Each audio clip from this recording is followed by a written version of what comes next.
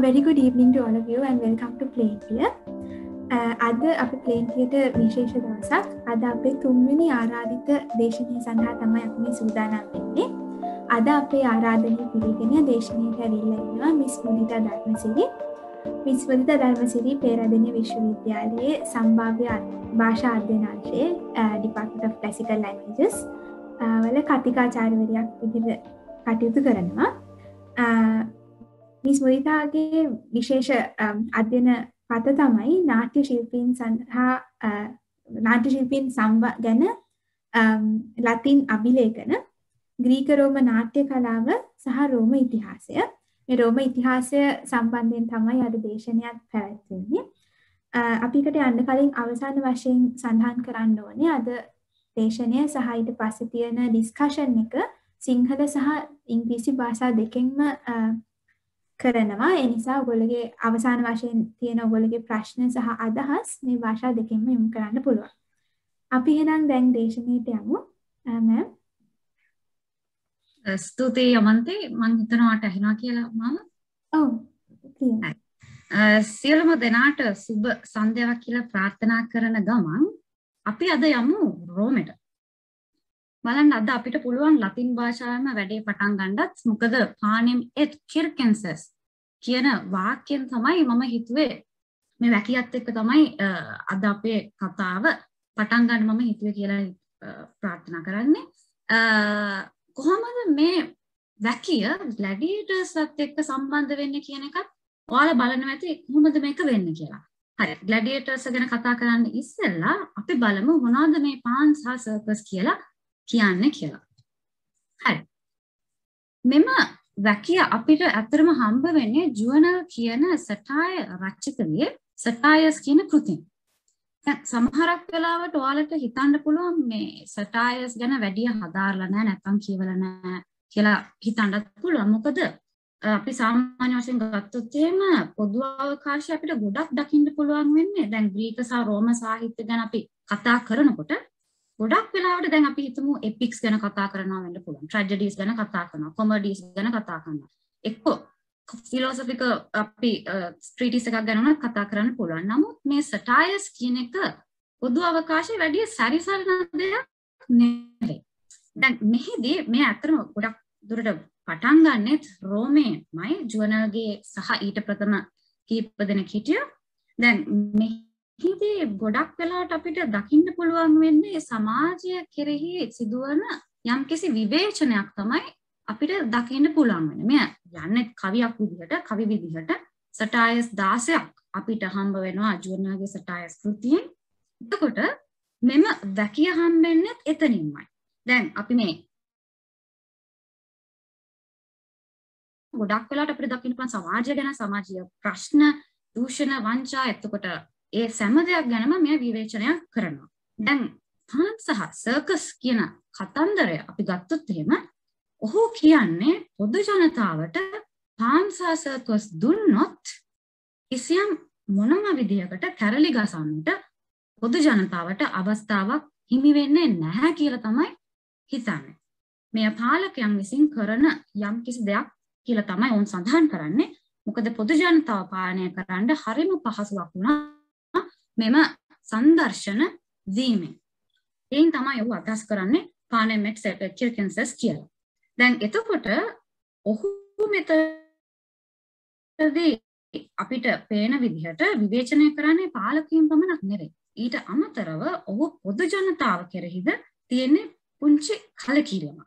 දැන් අපි බලමු මොකද්ද මේකෙන් මෙය gladiators නැත්නම් අපි අද කතා කරන මේ සංදර්ශන පිළිබඳව සම්බන්ධ වෙන්නේ කොහොමද කියලා. මොකද මේ සර්කස් කියන ගණයට කිහිප දෙයක්ම අයිති වෙනවා. ඒයින් එකක් වෙන්නේ මේ gladiator shows. මම හිතන්නේ මේකත් එක්ක දැන් යනකොට මම හිතුවද කතාව කොටස් දෙකකට බෙදන්න අවශ්‍ය වෙනවා කියලා. මෙතන අපේ ඔඩියන්ස් එකේ සමහර අය ඉන්න පුළුවන් ඉතිහාස රෝම ඉතිහාසය ගැන දන්න හොඳටම දන්න කට්ටිය ඉන්නවා, නොදන්න පිරිසකුත් ඉන්නවා, සාමාන්‍ය දන්න පිරිසකුත් ඉන්නවා. ඒ හැමෝටම හරියන විදිහට කෙටියෙන් මම පොඩ්ඩක් රෝම ඉතිහාසයේ තිබුණු වැදගත් කාලවකවානු පිළිබඳ පොඩි හැඳින්වීමක් දීලා ඒත් එක්කම අපිට දකින්න පුළුවන් වුණ විවිධාකාර උත්සව විනෝදයට තිබුණු සංදර්ශන ගැන යම්කිසි පොඩි හැඳින්වීමක් දීලා අපි බලමු කවුද මේ ග්ලැඩියේටර් කෙනෙක් කියලා කියන්නේ. ඕනම කෙනෙකුට ග්ලැඩියේටර් කෙනෙක් වෙන්න පුළුවන්. නැත්නම් මොහොමද ග්ලැඩියේටර් කෙනෙක් විතර පත් වෙන්නේ කියන එක. ඒත් එක්කම අපි බලමු ග්ලැඩියේටර් කෙනෙක් වුණායින් පස්සේ මොනවද කරන්නේ? කෙලින්ම කඩුවත් අරගෙන කෙලින්ම එරීනායකට යනවද නැත්නම් ඊට ප්‍රථමම කරන්න තියෙන දේවල් මොනවද කියලා අපි බලන්න ඕනේ. මොනවද ඒත් එක්කම ඔවුන්ගෙන් ජනතාව බලාපොරොත්තු වෙන්නේ. ඒත් එක්කම අවසාන වශයෙන් බලුවොත් කෙනෙකුට මෙහිදී දිනුමක් පෙරදුමක් තියනවද කියලා අපිට බලන්න පුළුවන්. නැත්නම් හැමෝම දන්න විදිහට මරණය විතරමද එකම ගැලවුමක තිබුණේ කියන එක අපිට සාකච්ඡා කරන්න පුළුවන්. ඒතර දෙවෙනි කොටසට යනකොට මම හිතුවා මේ ග්ලැඩියේටර් සංදර්ශන ඇත්තටම අපිට තිබුණේ උදෙක් විනෝදයට පමණක්ද වෙන්වුණු සංදර්ශන පමණක්ද නැත්නම් මේන් විනෝදයට එහා ගිය යමක් අපිට දකින්න පුළුවන්ද කියලා අපි කතා කරලා බලමු. ඒත් එක්කම මේ සමාජයට බලපාන විදිහ නැත්නම් බලපාපු විදිහ ගැන කතා කරන එක ඉතාමත් වැදගත් වෙනවා. හරි. මම දන්නවා ඉතිහාසය සම්බන්ධයෙන් ගොඩක් අය හිතන්නේ අමාරුම කොටසක් මතක තියාගන්නයි නැත්නම් ගොඩක් අය ටැබු එකක් කියලා හිතන එක වෙලාවකට අපේ සමාජය ගැන ගන්නකොටත් හිස්ටරි නැත්නම් ඉතිහාසය හදාරනකොට. අපි බලමු පොඩි කෙටියෙන් මම හඳුන්වලා දෙන්නම් මේ කාලවකවානු කිහිපය වැදගත් වෙනවා මොකද අපේ සාකච්ඡාවටත් සම්බන්ධයෙන්.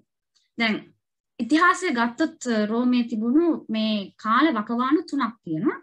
පළවෙනියෙන් අපිට හම්බ වෙන්නේ රීගල් පීරියඩ් නැත්නම් රජවරුන්ගේ කාලය ක්‍රිස්තු පූර්ව 8 වෙනි සියවසේ ඉඳන් තමයි මේ පටන් ගන්නෙ. අපිට හම්බ වෙනවා රජවරු 7 දෙනෙක්. දැන් මෙතන මම මේ දීලා තියෙන මූර්තියෙන් අපිට පේන්නේ බොහොමයක් දෙන අඳුරනවා වෙන්නත් පුළුවන් මේ රොමියුලස් සහ රීමස් කියන සහෝදරවරු දෙදෙනා තමයි ඉන්නේ. ඇයි රොමියුලස් සහ රීමස් අපිට වැදගත් වෙන්නේ? මොකද රොමියුලස් තමයි අපිට හම්බෙන පළමු රෝමයේ රජතුමා කියලා කියන්න පුළුවන්. ඒත් එක්කම එක දෙයක් මතක තියාගන්න මෙතනදී මේ දෙන්නා සහෝදරයෝ දෙන්න අතරත් ලොකු සටනක් දියත් වුණා. මොකද රෝමයට නම තබා ගැනීමත් රෝමේ රජවීමටත් ඔවුන් දෙදෙන අතර තරගයක් තිබීමෙන් රොමියුලස් අවසාන වශයෙන් තමාගේ සහෝදරයාව මරුමුරට පත් කරනවා. ඒත් එක්කම ඔයාලට හිතන්න පුළුවන් ඇයි මේ රීගල් පීරියඩ් නැත්තම් මේ සමය අවසාන වුණේයි කියලා. අවසාන වීමට හේතුවත් වෙන්නේ අපිට හම්බ වෙන අවසාන රජතුමා වන ටාක්විනියස් සුපර්බස් සහ ඔහුගේ පවුලේ තිබුණු දූෂණ වංචා ක්‍රියාවන් නිසා තමයි මෙම රාජ සමය ඔහුගෙන් අවසාන වශයෙන් ඉවර වෙන්නේ. මෙය ඉවර වීමත් සමගම තමයි අපිට රෝමන් රිපබ්ලික් නැත්තම් රෝම ජනරජය අපිට හම්බ වෙන්නේ. මෙය ඉතාමත් වැදගත් වෙනවා අපේ සාකච්ඡාවට අද. මොකද මෙම කාල වකවානුවේ සිද්ධ වෙනවා වැදගත් කියන්නේ ගොඩක් කාලයකට දිව යන යුද්ධයක්. ඒ අපි කියන පියුනික් වෝස්, කාර්තේජිනියන් වෝ කියලා හඳුන්වනවා. ඒත් එක්කම කාර්තේජ් සමග අප්‍රිකාවේ කාර්තේජ් සමග රෝමය තිබුණු මෙම දවැන්ත යුද්ධය. දැන් මේ යුද්ධ සංග්‍රාමය නිසාවෙන් මේ අවුරුදු ඇත්තටම කිව්වොත් 118ක් දක්වා යෙදෙනවා. නමුත් කාලවකවානු 3ක් අතරේ තමයි මෙයා දෝලණය වෙන්නේ.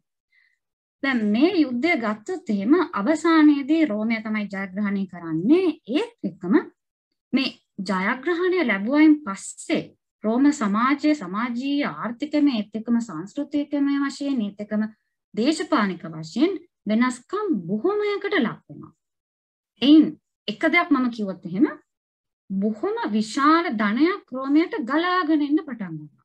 දැන් මුලදී රෝම වැසියෝ ඇත්තටම ජීවත් වුණේ හරිම සරල ජීවිත ගත කරපු විදිහට තමයි අපිට සැලකෙන්න අපිට පොතපතේ සඳහන් වෙන්නේ. නමුත් මේ මුදල් නැත්තම් මේ ධනස්කන්ධය රෝමයට ආවත් සමගම ඔවුන්ගේ ජීවිත එන්නෙන්ම සුඛෝපභෝගී වෙන්නත් ගත්තා. දැන් සමහර කතුවරු කියන විදිහට ජුවනලුණක් පවසනවා මේ ධනයත් එක්ක මොනවා කරන්නද කියලා එයාලට හිතා ගන්න බැරි තරමට තැනටම ආවා. දැන් ඔයාලට පෙනෙන්න ගනි මෙම සංදර්ශන වලට උන් කොතරම් මුදලක් වැය කරාද කියන එක.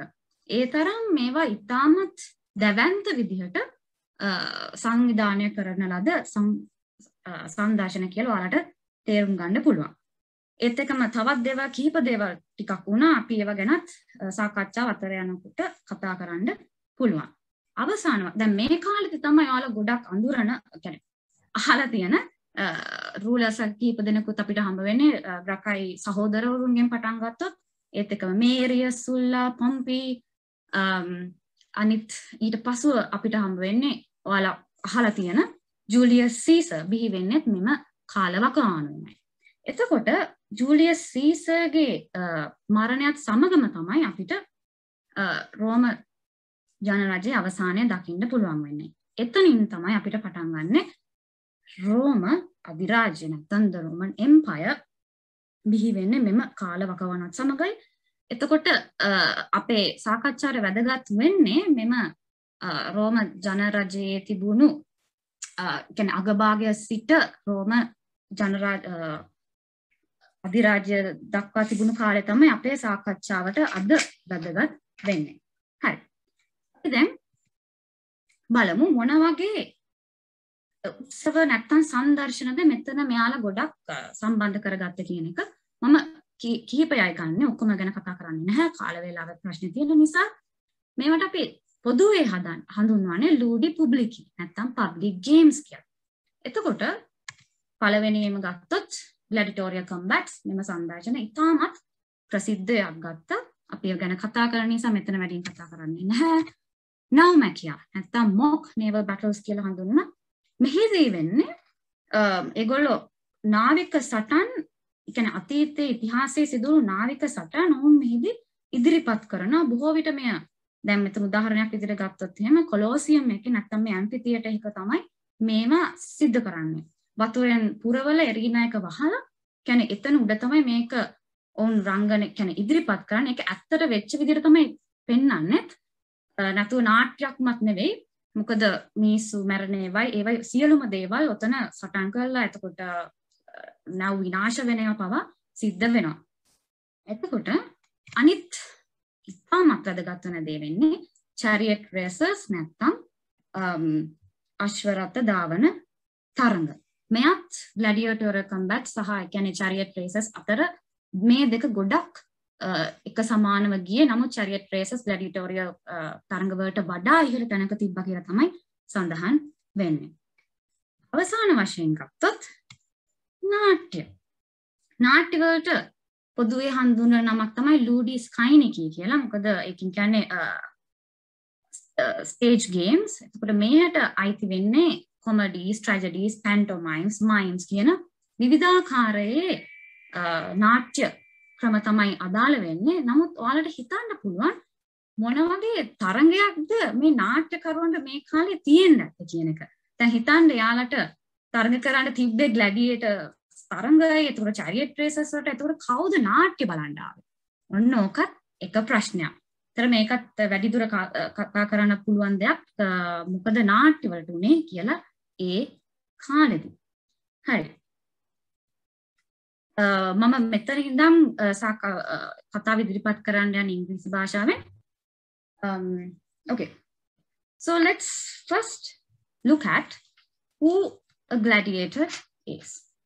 So because I want to give an idea with regard to like they are not just merely like fighters who went to the arena and fought with another person, but they had their own identity and they had like a hard life that they had to maintain when they became a gladiator. So the first thing is about their status. So the social status is very important. What kind? So I think many of you know about this whole idea about slavery in ancient Greece and Rome. So one thing is that many of these gladiators were slaves. And also there will be some freeborn men as well. So we'll talk about that. And then you will find prisoners of war. So whenever there's a war and if you lose that war, these prisoners will become the slaves of the victors, that is of the Romans side. And they naturally, eventually become slaves, and some of them would be trained as gladiators. And then there will be some condemned criminals as well. And then finally, there are volunteers. who in the right mind would actually volunteer to be a gladiator, one might actually think. That is one, I mean, there are several reasons. One possible reason is that it is mainly because of fame or glory that they gain by actually winning this tournament in one sense. And also there are the reasons as to why, because some people might run out of money, and if they need money, they would participate as a gladiator and try to win a tournament and then get some reward in return. So those are some points that we have to remember when we talk about a gladiator himself. And then once you are labeled as a gladiator, and where do you go? So they did have a training school that they are called as gladiatorial schools. There were many, I mean, there were several, not just in Rome itself, but in other provinces as well. There was one in Capua, a famous one, you all might know about this, and Ludus Magnus. We will come to talk about Capua in a bit. And then Ludus Magnus, which is situated near the Flavian amphitheater itself, that is the Colosseum. And within this training period, you will have a person who would actually sort of look after all what you are doing. That is the person called Lannister.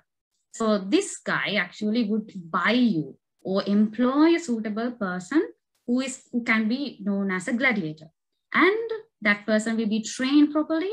And also after that, Lannister would actually sell them or rent them to anybody who actually organized these games. So it is all a business here. And don't think that this training is very easy or anything. It was a very rigorous training, and it was very harsh discipline that they had to maintain.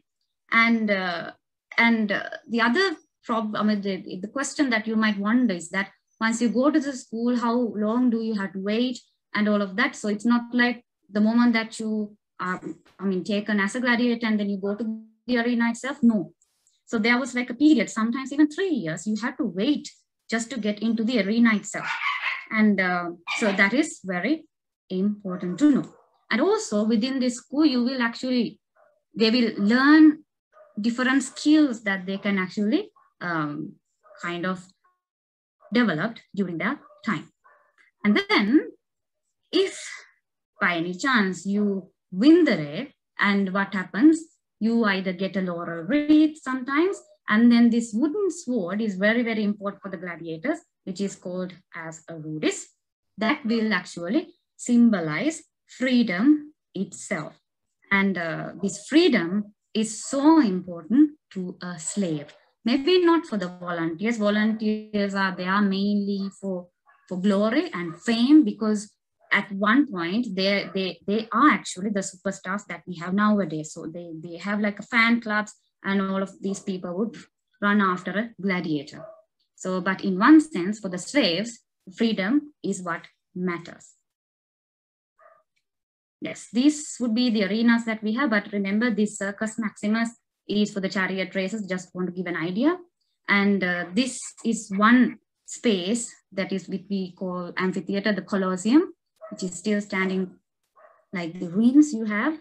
And there you will have these gladiatorial shows. And remember, it's not only this Colosseum that they had, but they had even in the provinces and in other areas, they had these small amphitheaters. This is like the grandest one that they had. And yes, so what is the agenda of the day? This is very important. Why?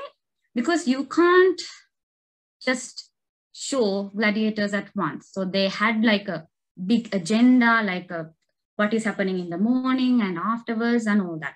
So I forgot to mention one thing, like for example, if you think about the time period of Julius Caesar, he actually gave 100 days as holidays, meaning festival days for 1 year actually. So that on those days, people didn't have to work. So they just can go to these spectacles and then enjoy their life. So they didn't have anything else to do. See the distraction that they tried to give. Imagine if you had 100 days of holidays.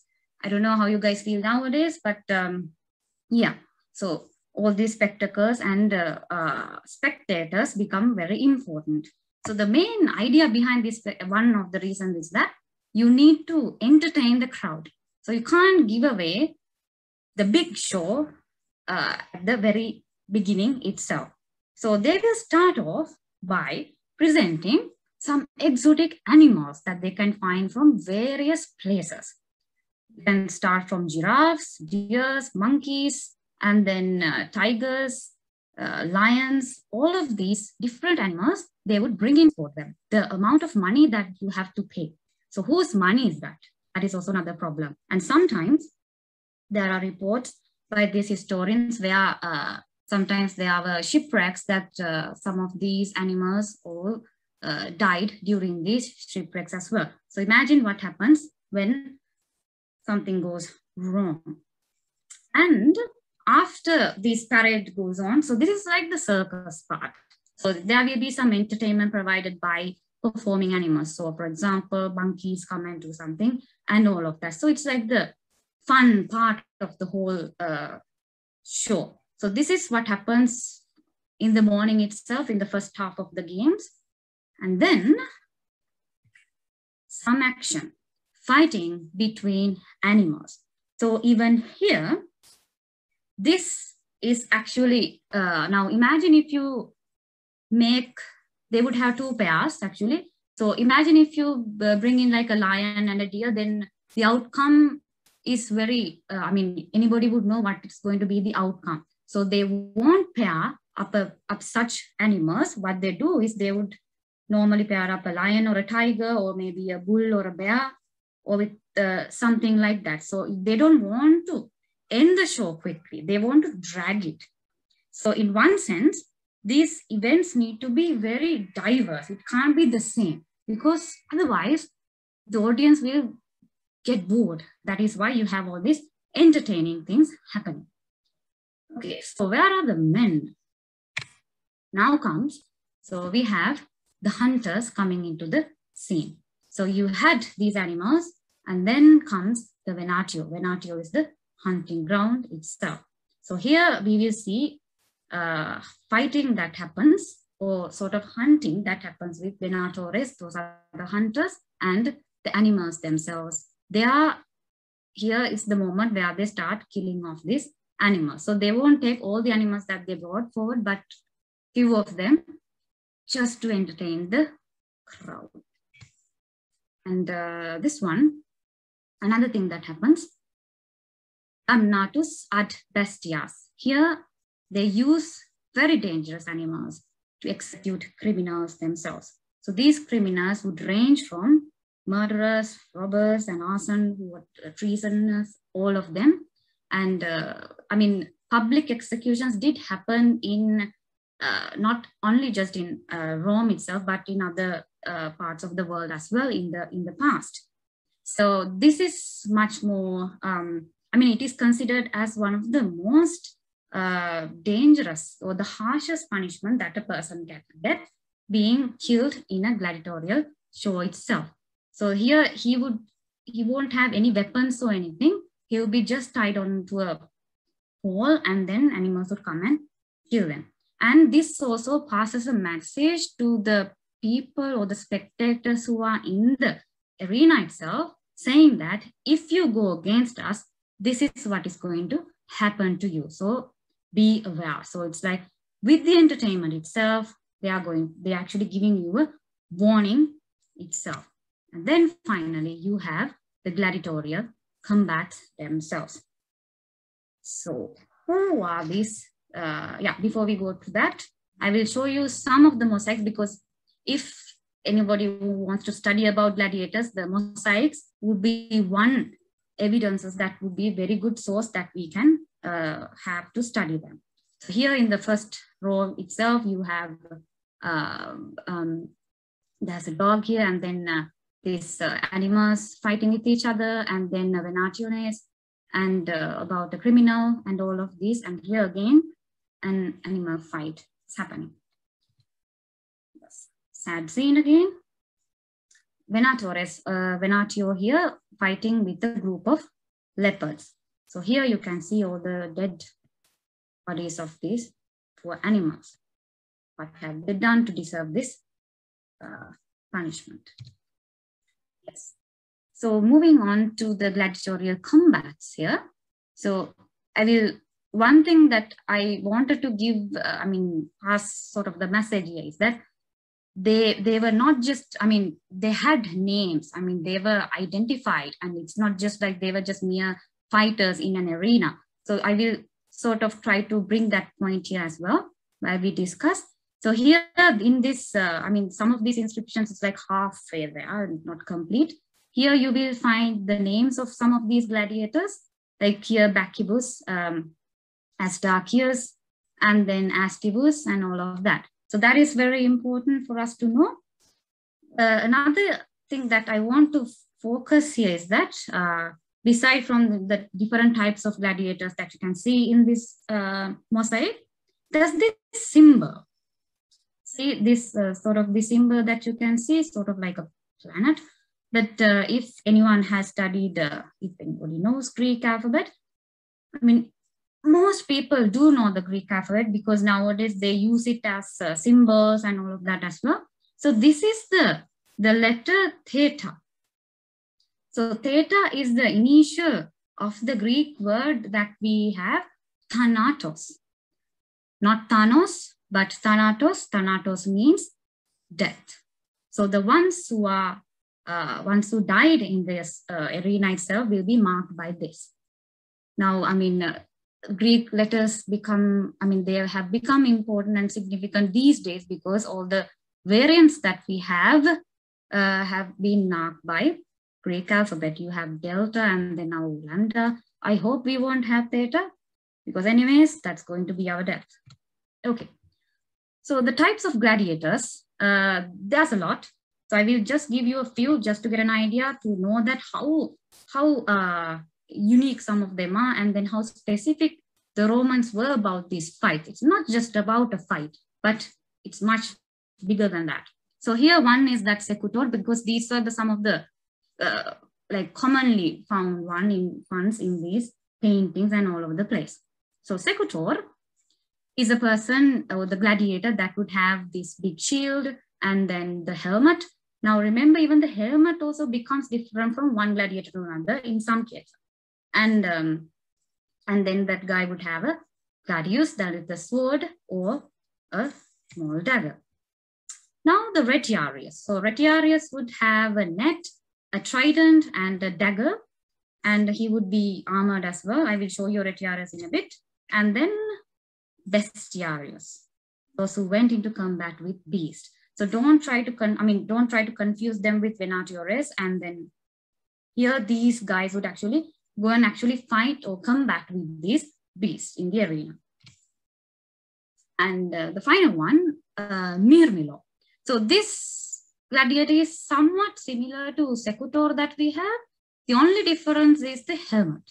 So that is the only difference that we have. Otherwise, this they have the same sort of weapons. So you have the arm guard and the shoulder guard and all of that. The ones, maybe there might be people who are interested with weaponry and then armor as well. Okay, let's see some of the mosaics that we have. Maybe you'll be able to identify some of them.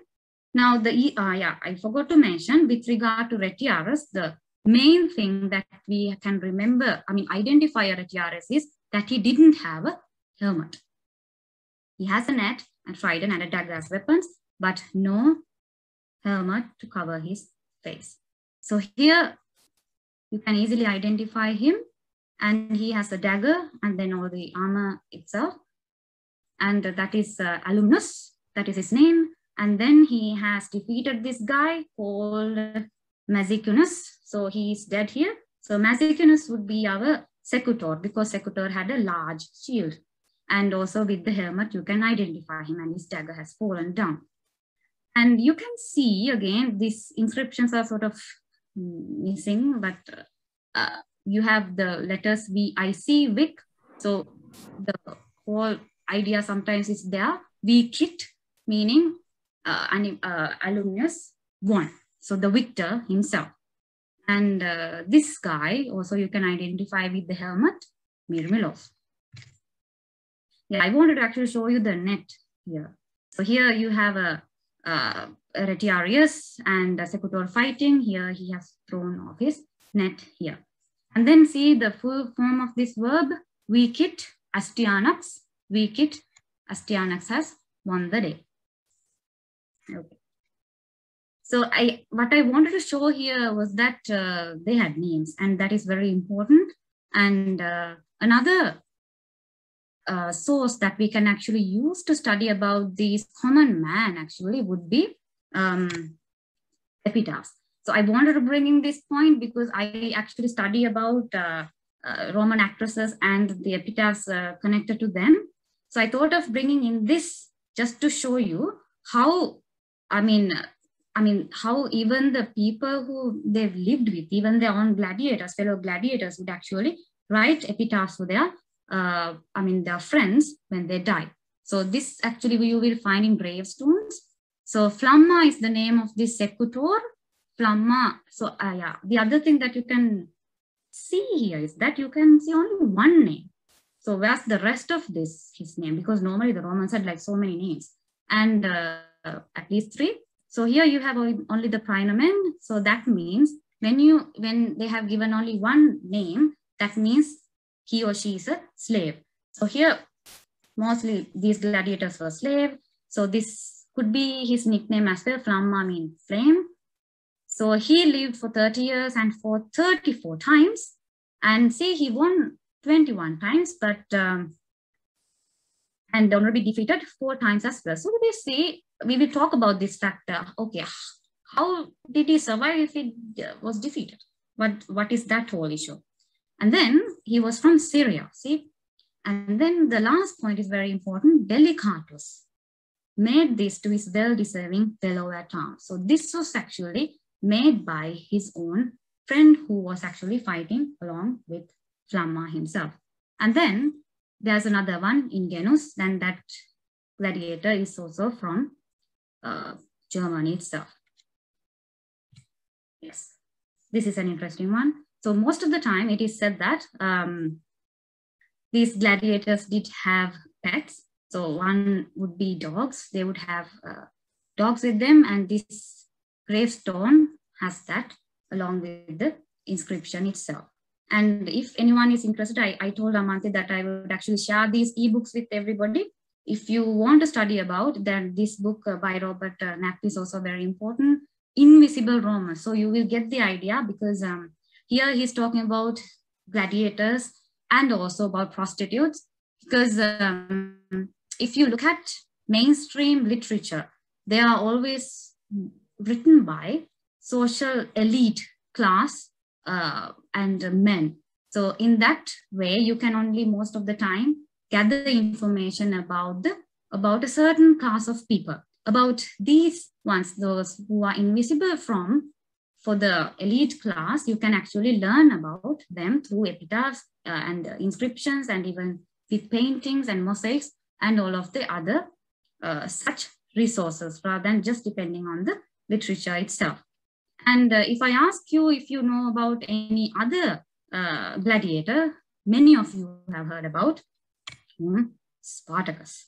So Spartacus is one of the famous gladiators that we have because of the revolt that he caused in his school, which was in Capua. I told you, you might know about Capua because this is the school where Spartacus went to, the gladiatorial school. So we call this revolt of Spartacus as the third survival, because this is like the third, slaves started to revolt, but the other 2 happened at a different place, but not by gladiators. And so he was a Thracian by birth, as so many of you know, and then he was taken into Rome, and all of these things happened. But then he wanted to actually get out of this place, and he wanted to free all the other gladiators that he was living with this in this arena, and get out of this place. And then he started this slave revolt, and he escaped from this school. What happened afterwards? Many people actually, in one sense, many slaves later on actually joined this cause, and and then because they were winning. But what happened later on, as you all know, they actually failed, or they were actually defeated at the end of the day. Earlier they were winning, but with the last few battles, they actually lost the game. So if I ask you maybe this question in one sense, who actually put an end to the revolt of Spartacus? Many might not know the answer. So doesn't matter. So Crassus would be the one who actually put the end to this revolt of Spartacus. He managed to they fought, and then, even Spartacus died in the field during this battle. And afterwards, some of the slaves actually managed to flee this battle scene. It says like around 6,000 slaves actually managed to flee this battlefield. And what happened to the ones who fled? That is a big tragedy that we have. What happened? Pompey. Those were the two rulers, and three actually, Crassus, Pompey, and Julius Caesar were the ones who were actually ruling that time period. Pompey got hold of them and they killed all of them and then crucified them in the Appian Way in order to let them know, if you revolt again, this is what is going to happen to you. So in one sense, Spartacus becomes important for our historical studies, and also why people remember him is that he's almost like an iconic symbol that we have of like the enemy of oppression or the champion of freedom itself. So that is why everybody would remember Spartacus, not Crassus or Pompey, who put down the revolt of these freedom fighters. Yes. So after this, I was like talking about all the gladiators and what happened to them. But the spectators become the other center of attention that we have in this situation, because even the ones who plan these, or the organizers, want to entertain the crowd. It's not about the people who fight here, right? Do you understand? So that is also something that you have to remember. So here, this is something that many people also question about. But yeah, so here this gladiator is asking the audience whether they want to see this guy dead or not. So what happens, we call this form, in some cases, and in certain cases, actually majority of time, what happens is that they were given freedom. So missio is the idea where it means like release, or given the freedom, or just to let them go, that idea. So that also depends on the crowd. Imagine the power that they had. And they might start off saying whether to kill them or not. And the emperor or the ruler who is presiding over this whole arena is the one who actually gives the last verdict. But remember, many would think, okay, many people were killed.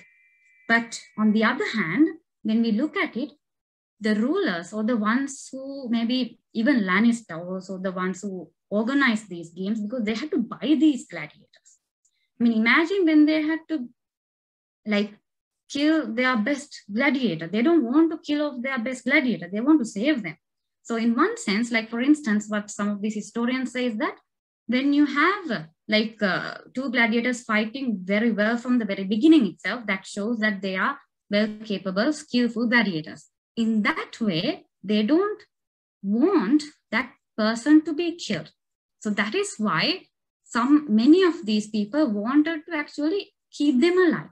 So there's that. But on the other hand, they want to entertain the crowd, because most of the time the crowd also wanted to see blood and death.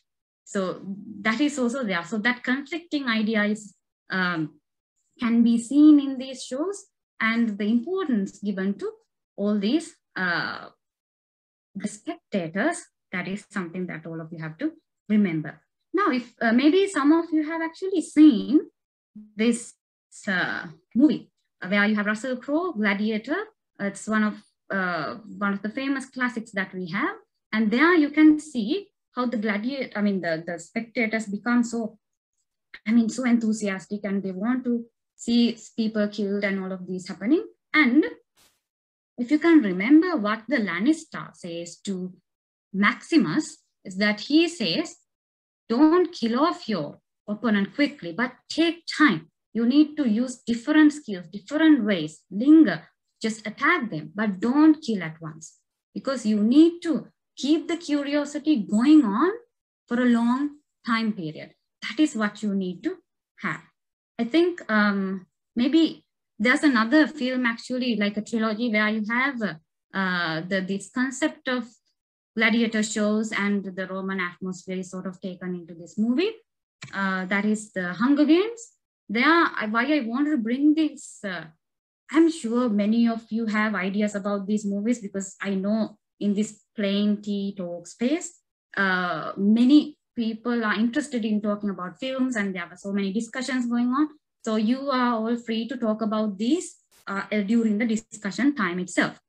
So here, why I want to bring this here, if you can remember the audience that they had, the spectators. So they are like portrayed as like a mindless crowd. They just want to see this massacre, and they don't care about anybody. So there is that. So it's just about you can see how even these deaths become mere entertainment for these crowds themselves. Yes, okay. So I was speaking a lot. I would like to give you all an opportunity to take part in this small, sort of, not an activity, but I will ask a small question, and then you guys have the chance to write down your answers in the chat box, or I hope, is it okay to unmute your mic and then give the answer as well? I hope that's fine. I will ask from the moderators. So now, since we are talking about movies and entertainment and all of that, if I ask you this question, but don't think too deeply, just think about what comes to your head first. I'm sorry if you guys, maybe some of you might not have seen this, but there was this famous TV series, maybe it ended 3 or 2 years ago, Game of Thrones. I hope many of you have seen this.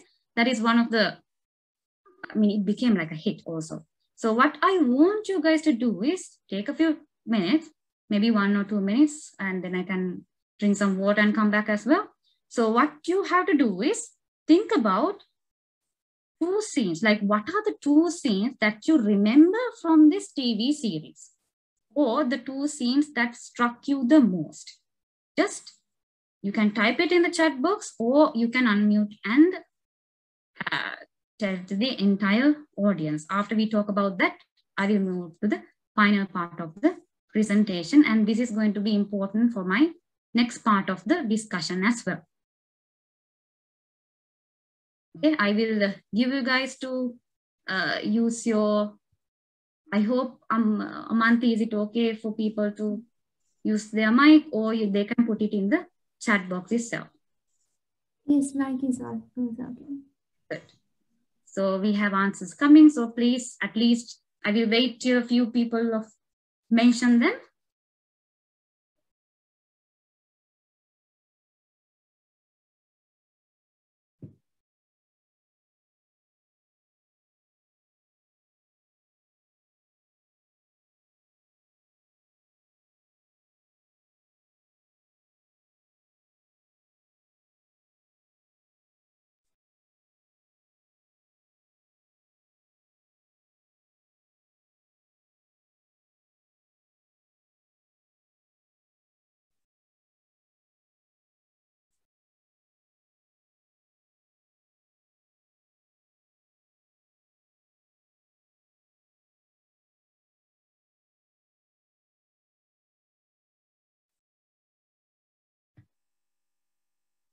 We have several. Red wedding becomes one of the most frequent ones.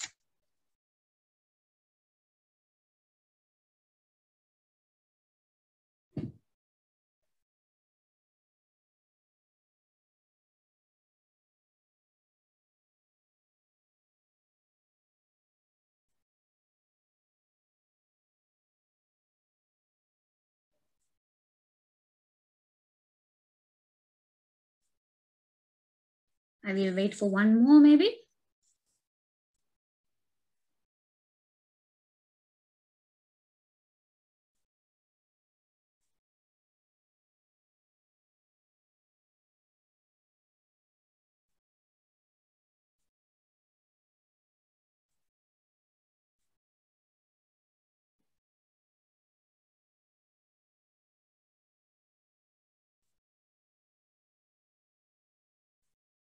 I will go through the ones that they are in the chat box.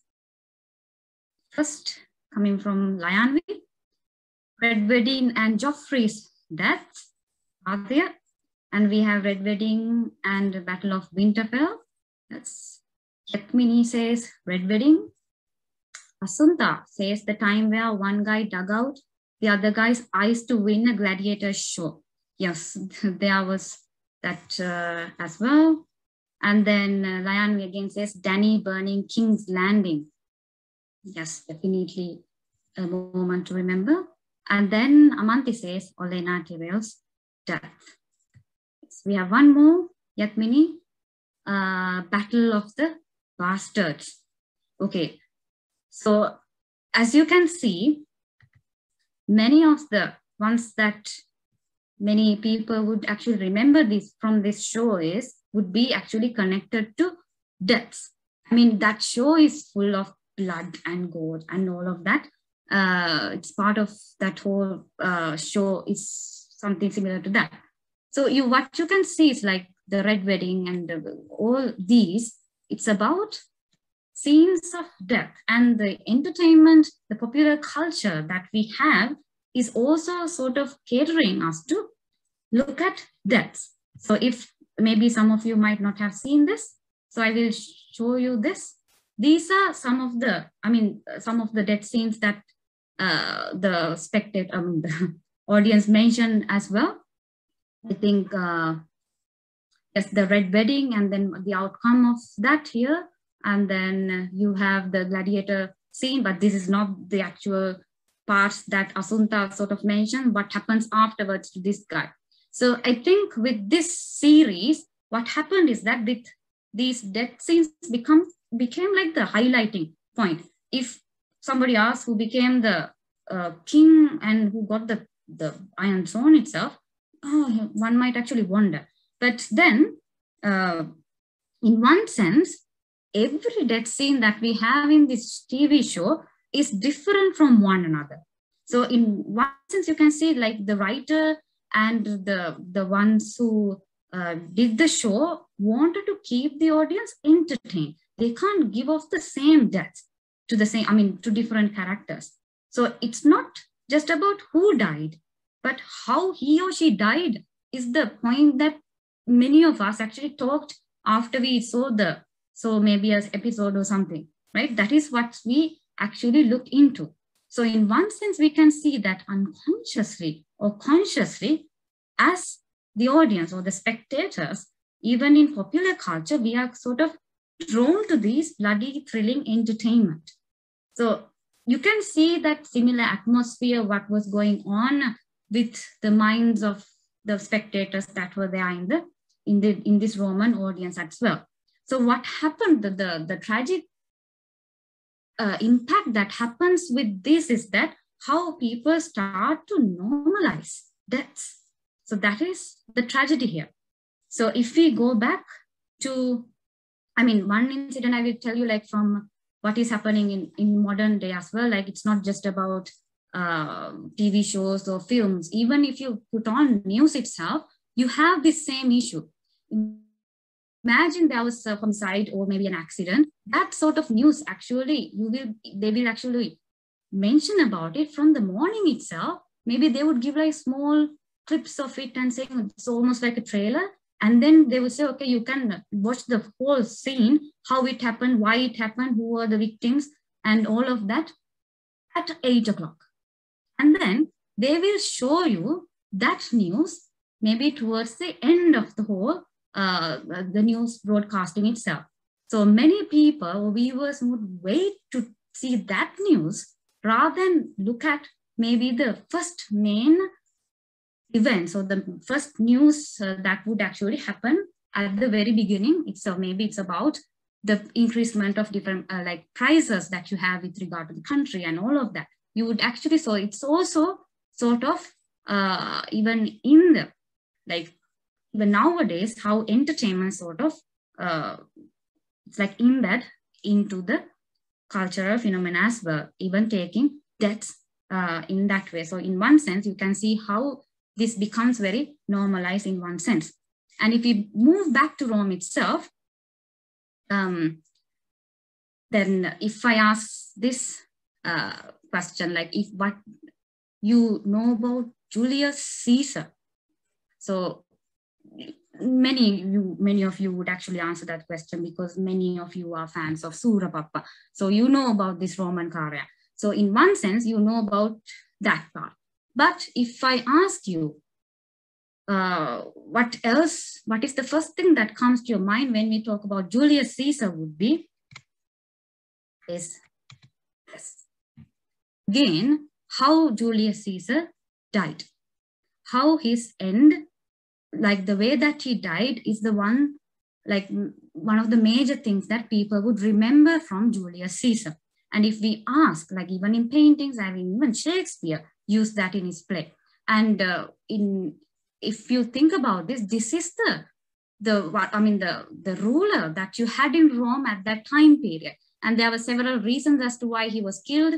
One reason is that because, see, they were like, he was killed, not like secretly or anything, but by the senators themselves and out in the open here.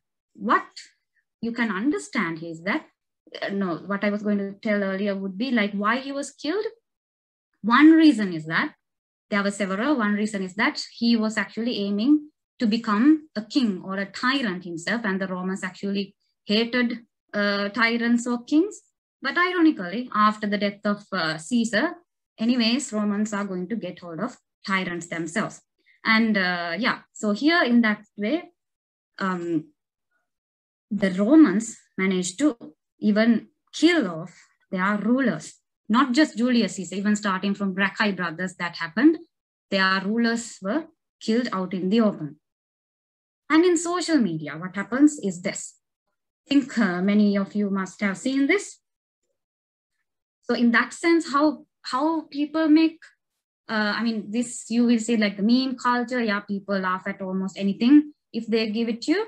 So in that sense, how death becomes such a factor in day-to-day life rather than seeing the tragedy of it or the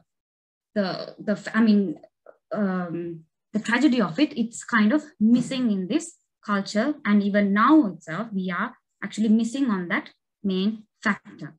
So after this, if we move on to the biggest question, the last part of this, who are the ones who sponsored these games? I sort of mentioned about it. It can be mostly the rulers and the emperors, the senators, consuls, and all of them. And there were private individuals also who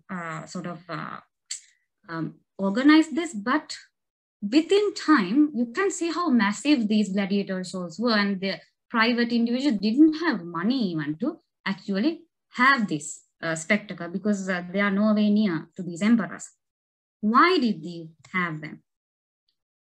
So here we have the crowd inside these amphitheaters, maybe in the Circus Maximus, all these places. So while these rulers plan what is going to happen next. So in one sense, these games and these shows were big sort of distractions that these rulers sort of sponsored in those time periods. And what happened with these is that you will see corruption, all of these. So in one sense, these rulers managed to rule Rome the way they wanted. Nothing else mattered. What the people said didn't actually matter at all. So if I give you some examples from Roman history, so the first reason would be to attract the crowd and all of that, because many of these consuls or senators, they needed their vote. So they wanted to buy the vote of these voters, the audience, so they would have the best sort of spectacle ever. So in that sense, that is there. And remember, many of these events were free. And that is also a thing that you have to remember. And afterwards, so this is about what happened with Carthaginian wars I sort of mentioned.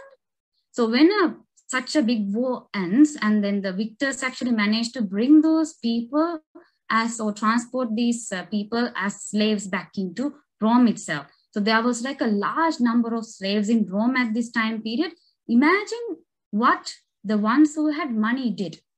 They would actually buy off these farms that the poor farm holders had, and they would start cultivating them by using these slaves. So the slave market was high, and it was cheaper for them to hire slaves rather than free-born citizens, because they had to pay a daily wage. So in that sense, what happens, the poorer citizens became so poorer, and they started to rock into the to Rome itself, and they were like mindlessly sort of going here and there without any job. And imagine when they were in these cities, all these festivals started happening, and they just forget about what is going on inside their, in their family or in their life itself. They are drawn to this. And who would say no to a gladiator show? And then taxes started to rise up. They would impose several taxes on these people, because why? The money in the treasury or the money of the state is used by these rulers to hold these games is one, and also to have big banquets. These banquets were massive and huge. So just to give an idea, like maybe some of you have seen The Great Gatsby, and actually Fitzgerald actually was influenced by one of the Roman satire writers' work, that is Petronius' Satiricon. There you have like one person having this big massive banquet to some of these people. That is how he was also inspired to actually write that story. So in one sense, you can see where this money goes to. So like endless use of wealth that you have. And if we move back into the political arena, who is this? Who is this guy with this horse? Is Caligula, one of the emperors that we see during the first period of the empire. So here this horse is important, and when you see Caligula, he's mostly actually depicted with the horse, because this horse is important. Why? So he wanted to sort of appoint this horse that he has. He's known as Incitatus, that is his name. I think it's mean swift, right? And he wanted to appoint his horse as a consul in the state itself. So like Suetonius and this historian also say maybe he just mentioned about it, but not actually did it. But he wanted to actually get this random horse and say okay, I'm going to appoint my horse as the consul. Without even getting the opinion of the other senators, he has the power to appoint whoever he wants to, without even getting the acceptance from the others. And on the other hand, what we can understand from this is that this was actually arranged to insult or humiliate the senators, saying that their work is so meaningless, even an animal could do it. See what he says here. And there's this famous line, what he says, "Let them hate me so long as they fear me." So that's what he said. So in such a situations, people didn't have the power to do anything against him. But people actually can't live in this fear or just say yes to everything this mad emperor, that epithet is also there with him, mad emperor to rule forever. And later on, he was killed. Like I mentioned, many of these emperors were actually killed either by the Praetorian Guard. So the Praetorian Guard is the private army that an emperor would have. And so either by the guards and maybe by the mob, the Roman people themselves, and also their own family members. Imagine that's happening. So this whole idea of Roman, empire, you can see the family feud. It's all about that. It is the competition among the ruling elite. So this is a famous sculpture that we have of Nero and Agrippina, his mother crowning him as the emperor. So you can, if you can remember, she actually wanted to make her son emperor by killing off his own husband, who is then the emperor, that is Claudius. So she actually married him. I mean, Claudius is, I think Agrippina is the third wife of Claudius's, and Agrippina wanted to have her own son to become the ruler himself. So you might wonder how would even an emperor becomes an emperor? So this is the other problem that the Romans faced. They never actually created a very effective system to determine how to choose an emperor. So that is also a problem. So the main rule that they had was the emperor's private army, that is the Praetorian Guard that I mentioned. They are the ones who like gain the complete authority to choose an emperor. I mean, several things happened in one sense. Like at one time, they actually sold it to the highest bidder. That was a very hilarious thing. And see the state of their time period itself. And no wonder people would actually just enjoy the gladiatorial shows.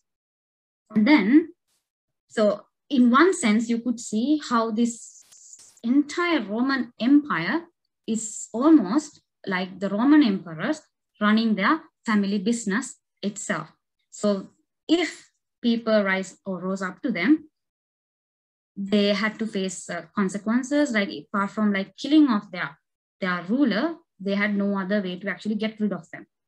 But we have to remember that there were people, a lot of people who stood up to these and managed to overthrow these rulers. I mean, there were good emperors as well, but I just wanted to focus on the corruption that was going on behind the Roman gladiatorial shows.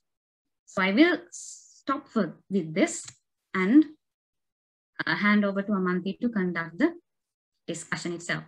So thank you so much for listening to this speech. And I would like to hear what you have to add to this whole discussion. Thank you very much, Beth. So I think you took us from Rome all the way to modern day, and there was this light bulb moment. You showed the memes, at least for me. I wanted to bring in the memes because I know meme culture is so popular among everybody nowadays. So then they can actually get that idea what I wanted to actually showcase here. It was very shocking to see that we actually laugh at these things. Exactly. I think unconsciously we actually go through this phase in one sense. It's not like maybe consciously, but we don't know about. I think that is the tragedy in one sense that we have, isn't it? I don't know what the others think, but free to share your views or maybe share your views with regard to any matter. So we can go to the discussion. මුලදී කතා කරා වගේ මේ සාකච්ඡාව ඉංග්‍රීසි සහ සිංහල භාෂා දෙකෙන්ම කරන්න පුළුවන්. ඔයගොල්ලෝ තියෙන ප්‍රශ්න අදහස් ඒ වගේම මේකට තව ඇඩ් කරන්න තියෙනවා නම් මොහයි නෝට් කියන්නේ අලුත් දෙයක් එකතු කරන්න තියෙනවා නම් ඒකත් ගේන්න පුළුවන්. ප්ලේන්ටියට අලුත් අයටත් දැනගන්න එක මම කියන්නම්. ඔයගොල්ලෝගේ ප්‍රශ්න සහ අදහස් raise your hand option එක පාවිච්චි කරලා කියන්නේ කතා කරලා කියන්න අපිත් එක්ක share කරන්න පුළුවන්. එහෙම නැත්නම් chat box එකේ type කරන්න පුළුවන්. අපි ඒක කියවන්න. ඊළඟ discussion එකට යමු.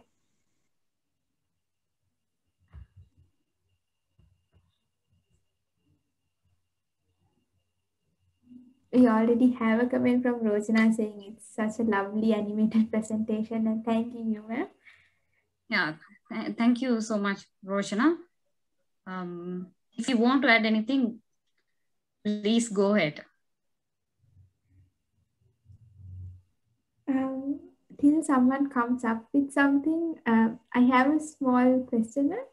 It's a more of an observation. When you said Lannister, the first thing that popped was the Lannisters. Yes.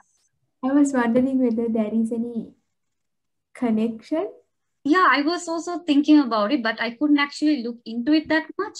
This is, yeah, Lannister, you have A, it ends with A, and then Lannisters, you have, I think there could be a reference to that because I think the writer of like Game of Thrones is actually highly influenced by the classical world, and definitely there could be a reason behind that as well, how it is actually connected with the Lannisters themselves.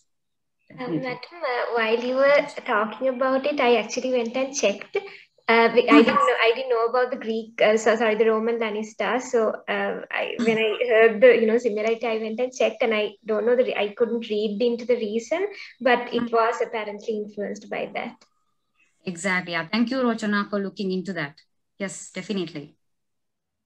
I think many TV series and these movies have been influenced by the Roman world in one sense. I think I'm sure there are many people who are fans of Hunger Games. I think that is one such trilogy that we have is connected there. Because if you have seen that, there's this in Hunger Games, I think the state itself is known as Panem, right? As you can remember. I don't know who has seen that movie. Maybe there are people who have seen that movie. If you can remember that, starting from the beginning itself, you have that connection made. There was a conversation about Hunger Games when the poster was released. So maybe really? Yes. When they saw the poster, there was a lot of conversation about politics also.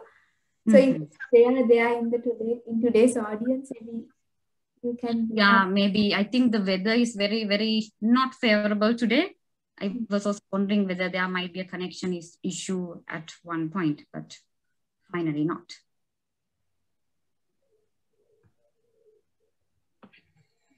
Hi, Amanthee, can you hear me? Hello, Aki. Yes, I can hear you. Yes. Hi, ma'am. Hi. Swapni, hi. Hello, after a long time. Yes. Yeah. First of all, that was a good presentation, and I kind of observed two things. So, the first one is how violence has become naturalized and how it has become a source of entertainment, like you pointed out, like the memes and even the news, right? And how people are like eagerly waiting for that, like, it's like a source of energy, kind of, something it has become something very light. And I think, I don't know, maybe perhaps because it's a romanticization of violence through various forms of art. I think that's one reason. Yes, and also, I don't know, I think it's also how people cope with it. Like, there's this very violent thing, and, unless you make it funny, they don't know how to, I don't know, I'm just saying, right? Yes, that's true. I mean, even if you, yes. No, like, since you are talking about like what is happening nowadays, like even with regard to what happens like with COVID, even like look for the number of deaths, right? But not maybe the ones who are cured. In that's the top news that we should have. But deaths or the number of the people who have died would be the first thing that people would actually look into. I completely agree with what you're saying, Swapni. Yeah. So I don't know. I mean, it's. I don't know. People are very, very, like you said, looking forward to that. To see the number of deaths and all of that. And the other observation that I may wanted to share is that I'm pretty sure, even though you didn't explicitly make connections to it, it was, for me, it was like out there, like implications to the current political situation in the country. And and by current, I don't mean like just this, like right now, right? But throughout the years, you can see the gradual development. And I don't know when this will end, but we can see connections, and I'm pretty sure the people can I'm not going to like make the connections, but I think yes, no need to, yes, because yeah. Definitely. I'm so glad that you actually found that connection as well, because that is very, very important. And even the term like history repeats, sort of true in a way. Mm-hmm. We need to actually ban teaching, maybe get rid of history as a subject in our country. Even that is also an issue, because we need to have these subjects, because we need to learn from the past. And the thing is, ma'am, even though history is taught like that, it's like voluntary, like certain things are excluded, like, you know, quote unquote harmful things, saying that, you know, that is not needed. Like, for example, the JVP insurrections in Sri Lankan history, it's not focused on properly. Or even if you're teaching it, you know, you're just lightly treading on it instead of going deep into it. Exactly. So I think even the way of teaching history is also important. Yeah, censoring has become, yes, that is true. Censoring, yes. Sugar coating it, glossing over it, you know. Yes, of course. I think that is the tragedy that we are facing, how we are made not to talk about certain things and to talk about certain things. So, yeah. Thank you very much, Aki, for that, and thank you. Thank you so much, Sapni, for your comments and this observation. I'm so glad to hear them from you. Okay, no worries. We have a Aish. Yeah. Aishi, I think. Miss Aishi? Yeah, good evening, everyone. Madam, ගොඩාක් හොඳ interesting presentation එකක් ආසාවෙන් අහගෙන හිටියා. හැමෝටම ඇහෙනව නේද? ඔව් අයිෂි අපිට ඇහෙනවා. මැඩම් මට ගොඩක් එක පොයින්ට් එකක් ගැන ගොඩක් අහන්න ඕනේ කියලා හිතුණා මැඩම්ගෙන්. Gladiator shows yaddi dramas tibunane, not that they were extinct, so yes. But the focus was on gladiator shows. Ekata madam government king gladiator shows encourage karandat dramas discourage කිරීමකුත් වෙන්න ඇති කියලා හිතෙනවා මට. මේ මොකද ඩ්‍රාමාස් වගේක් ඉන්නේ ක්‍රිටිකලි හිතන්න මිනිස්සුන්ව පොළඹවන්නේ. ඔව්. එතකොට ග්ලැඩියේටර් ෂෝ එක එහෙම වෙන්නේ නැහනේ. what you see is what you get. The reality. Yes. Yeah. Yes. So එතකොට මිනිස්සු හිතලා තීරණ ගැනීමක්වත් ගවර්න්මන්ට් එක විවේචනය කිරීමක්වත් වෙන්නේ නැති නිසා ගොඩක් වෙලා ඩ්‍රාමාස් ඩිස්කරේජ් වෙන්න ඇති නේද කියලා හිතෙනවා. අනිවාර්යයෙන්ම. බොහොම ස්තුතියි ආයේෂා ඒ පෙන්නපු අවස්ථා සම්බන්ධයෙන්. දැන් ඔයා වැදගත් කරුණක් තමයි මෙතන ඉදිරිපත් කරේ. මට ඇත්තටම ඒ වෙලාවේ ඒ වෙලේ ඩ්‍රාමාස් ගැන කතා කරන්න වෙලාවක් තිබුණේ නැති නිසා තමයි ඒක මම පොඩ්ඩක් මෙන්ෂන් කරන්න හිතුනේ. දැන් නාට්‍ය ගත්තොත් එහෙම රෝමයේ තිබුණු නාට්‍ය දැන් සමහර අය මෙතන ඉන්න අය හදාරලා තියෙන්නත් පුළුවන්. දැන් බොහොමයක් ගත්තොත් දැන් අපි ග්‍රීසියේ තිබුණු නාට්‍යයත් එක්ක ගත්තොත් මෙහි කාලේ රෝමයේ තිබුණු ඒවත් එක්ක හරිම වෙනස් ස්වරූපයක් තමයි ගන්නෙ. දැන් බොහොමයක් නාට්‍ය දැන් අපි ගත්තොත් එහෙම ගොඩක් අපිට දකින්න ලැබෙන්නේ කොමඩිස්. අපි ටෙරන්ස් ගත්තොත් ප්ලෝටස් ගත්තොත් එහෙම ඒවා එයාලගේ නාට්‍ය ඔක්කොම ග්‍රීක අනුවර්තන සහ පරිවර්තන. මෙයාලගෙන් ලියවුණු මෙයාලගේ විදිහෙම කියන්නේ ඔරිජිනල් ප්ලේස් අපිට දකින්න හම්බෙන්නේ එක කලාතුරකින්. දැන් ට්‍රැජඩිස් ගත්තොත් අපිට හම්බ වෙන්නේ සෙනෙකාගේ ට්‍රැජඩිස්. ඒවත් ග්‍රීක මිත්‍යාශ්‍රයෙන් තමයි ලියවිලා තියෙන්නේ. එතකොට ඒ ට්‍රැජඩිස් ගැන කතා කරොත් එහෙම ඒවයත් අපි ග්‍රීසියේ නොදකපු පැත්තක් දකින්න හම්බෙනවා. මොකද දැන් අපි ගත්තොත් එහෙම සෙනෙකාගේ තයිස්ටිස් ගත්තොත් එහෙම එහිදී අපිට දකින්න හැබෙන්නේ අර මරණය සම්බන්ධයෙන් දැන් කෙනෙක්ව මරණයට පත් කරන මොමන්ට් එක වුණත් තමයි ඩ්‍රැමටයිස් කරලා පෙන්වන්න මෙයාලා බැලුවේ. දැන් සමහරක් කතන්දරයක් තියෙනවා සෙනෙකාගේ නාට්‍ය ඇත්තටම එයාලා රංග දැක්වේ නමුත් ඒවා කියවන්න විතරයි පාවිච්චි කරෙත් කියලා. මේ දැන් එයාලගේ එතකොට දැන් අපි කොමඩිස් ගත්තොත් එහෙම ඒවයේ කිසිම විදිහකින් සමාජ විවේචනය කිරීමක් දකින්න හම්බෙන්නේ නැහැ. දැන් අපි අරිස්ටොෆනීස්ගේ නාට්‍යත් එක්ක ග්‍රීසියේ තිබුණේවා කම්පෙයාර් කරලා බැලුවොත් අරිස්ටොෆනීස්ගේ නාට්‍යවල ගොඩක්ම කරේ සමාජය ගැන විවේචනය කිරීමක්. නමුත් ප්ලෝටස් ටෙරන්ස් ගත්තොත් එයාලා කතා කරේ මේ දා වේලේ එතකොට අදා අපේ එතකොට පවුලේ සම්බන්ධතා එතකොට මොනවා හරි ආදර සම්බන්ධතා ගැන නැත්තම් ඒ වගේ දේවල් තමයි කියන්නේ day to day life. That was the focus. Nothing about politics. එතකොට එතනින්ම පෙන්වන්නේ මිනිස්සු නිකන් hina වෙලා යවන්න එළියට යවන නාට්‍ය ටිකක් තමයි ගොඩක් යාලා පෙන්වන්න බැලුවේ. නමුත් එහෙම් පොඩි දැන් අපිට කිහිපයක් තියෙනවා රෝමන් ප්‍රහසන නාට්‍යවල දකින්න. මම එක උදාහරණයක් කියන්නම් මේ දැන් අයෂේ කිව්ව කතාව සම්බන්ධයෙන් ටෙරන්ස්ගේ නාට්‍යයක එයාත් මේ ප්‍රහසන කොමඩි කියන්නේ නාට්‍යකරුවෙක්. එයාගේ නාට්‍යයක් තියෙනවා මදර් ඉන් ලෝ කියලා හෙකයිරා කියලා. මේ නාට්‍යයේ එක කොටසක් තියෙන කියන්නේ නාට්‍ය පටන් ගන්න ස්ක්‍රිප්ට් එක පටන් ගන්න ඉස්සෙල්ලා නාට්‍ය කරුවා විසින් ගෙනපු ඒක කියන්නේ author's prologue කියලා කියන්නේ නාට්‍ය රචකයා විසින් ගෙනාපු හැඳින්වීම නාට්‍ය ගැන.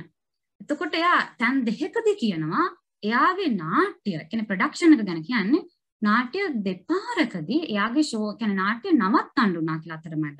මොනවද මේවට හේතු? එක හේතුවක් කියන්නේ මේ මිනිසුන්ට දැනගන්න ලැබුණා ටයිට් රෝප් වෝකර් කෙනෙක් ඇවිල්ලා ඉන්න කෙනෙක් කියන්නේ සර්කස් සංදර්ශනයක් මෙන්න තියෙනවා කියලා ආරංචි වෙච්ච ගමන්ම මිනිස්සු මොකද කරේ නැගිටලා ගියා නාට්‍ය දමලා ගහලා අන්න අතන සර්කස් එක බලන්න.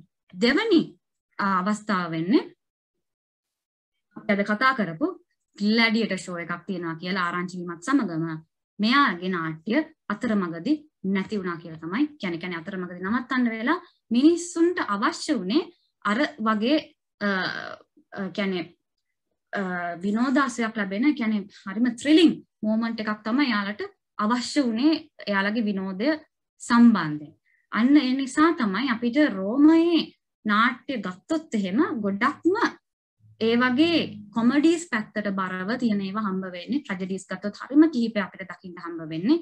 සමහරක් ඒවා ඇත්තටම අපිට කියන්න පුළුවන් ඒවා ඇත්තටම මේබි කියන්නේ ඇත්තටම නැති කරලා දැම්මද ඒ කියන්නේ සෙන්සර් කරලා දැම්මද පුච්චලා දැම්මද ගිනි තිබ්බද? මොකද ගිනි තියන එක තමයි යාලා ලේසියෙන්ම කරපු දේ. ආගේ හරි කාව හරි සයිලන්ස් කරන්න ඕනි නම් දැන් සෙනෙකා කියන්නේ හරි අපූර්වම චරිතයක් අපිට රෝම ඉතිහාසයේ සම්බන්ධ වෙන. මොකද සෙනෙකා ජීවත් වුණේ මේ රෝමන් එම්පරර්ස්ත් එක්ක. දැන් සෙනෙකාගේ සමහරක් කෘති තියෙනවා. පහුවෙලා ආපු කෘතියක ඒකත් පොඩි ඇත්තට මේකේ ජෝනර් එක කවුරුත් හරියටම දන්නේ නැහැ මොකක්ද කියන්නත්. ඒකෙදී ආ පොඩ්ඩක් ක්ලෝඩියස් ගැන කියන්නේ ඒ කාලේ හිටපු කලිගුලට පස්සේ ආපු එම්පරර් ගැන පොඩි කතන්දරයක් එතන ඇත්ත දේ හරිම මේ කොමික් විදියට ඉදිරිපත් කිරීමක් සිද්ධ වෙනවා. මොකද එයාට එම්පරර් ඉන්න කාලයක ලියන්න විදියක් නැහැ. එහෙම ලිව්වොත් එහෙම වෙන්නේ එයාගේ ජීවිතේ නැති වෙන එක. හැබැයි සමහරක් අය මෙතනයි දන්නවත් වෙන්න පුළුවන් මොකද සෙනෙකට උනේ කියලා පහු කාලෙදී. මොකද ක්ලෝඩියස්ගෙන් පස්සේ අපිට හම්බුනේ නීරෝ. ඒතකොට නීරෝගේ මව නැත්නම් අග්‍රිපිනා නැවත මෙයාව ගෙන්නනවා නීරෝගේ ටියුටර් බවට පත් වෙනවා. ඒකත් තවත් කාරණයක් අපිට දැනගන්න පුළුවන් ඉතිහාසය හදාරනකොට බොහොමයක් පාලකවරුන් එක්ක අපිට දකින්න පුළුවන් උනේ එක්කෝ දාර්ශනිකයෙක් නැත්නම් හොඳ දැනුමක් තියෙන පුද්ගලෙක් තමයි යාළගේ ඇඩ්වයිසර් කෙනෙක් විදියට ඉන්නේ. ඒතකොට සෙනකට දැන් සෙනකා එයාට ඕනි කියනවා එයාගේ ටියුටර් කමින් අයින් වෙන්න ඉවත් වෙන්න. මොකද නීරෝව පාලනය කරන්න බෑ. දැන් ආයිෂ කියන කතාවත් එක්ක මොකද මෙයාලට කියන්නත් ඕනේ මෙයාට අයින් වෙන්න ඕන. මොකද මෙයා දිහා බලාගෙන ඉන්න බෑ දිගටම. අන්තිමේට සෙනෙකට සිද්ධ වුණේ තම සියදිවි නසා ගන්න තමයි සිද්ධ වෙන්නේ. මොකද ඒ කාලේදී නීරෝ කිව්වා එයාට තම මරණය පිළිගන්න කියලා. අන්තිමේට සෙනෙකා නැති වෙන්නේ අන්න එහෙම අවස්ථාවකදී. සමහරවිට මම පොඩි ඩයිග්‍රෙෂන් එකකට ගියා. ආයෙසි මම හිතනවා මම පොඩි අදහසක් වට දුන්නා කියලා නාට්‍ය සම්බන්ධයෙන්. ඔව් මැඩම් ගොඩක් ස්තුතියි මේ ඇත්තට මැඩම් මේ වගේ අවස්ථාවක් මේ වගේ දෙයක් arrange කරපු ආමන්තිටත් අනිත් moderators ලටත් I wish them good luck.